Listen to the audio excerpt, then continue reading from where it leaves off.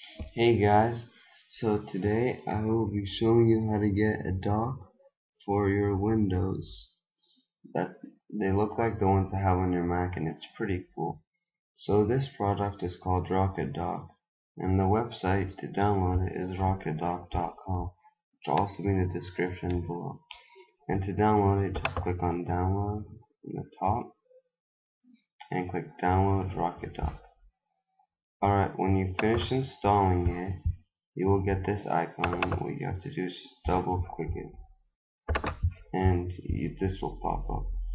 So here you want to go to dock settings, and basically you can change like what you want from it.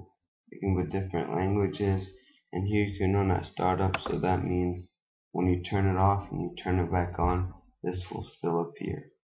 And here you can change the quality of the icons and whatever you want. And on the position, you can change it to if you want it top, bottom, left, or right.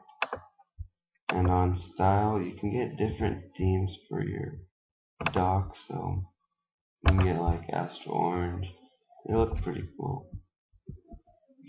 Yeah, so, and you can change the fonts. So also what I'll be showing you is how to get like different icons for these. So go back to RocketDock.com and you want to go to Get Addons. And here you can get different icons and different skins for your dock. So you can look around these and find which ones you like. And when you finish finding one that you like, you will get a folder.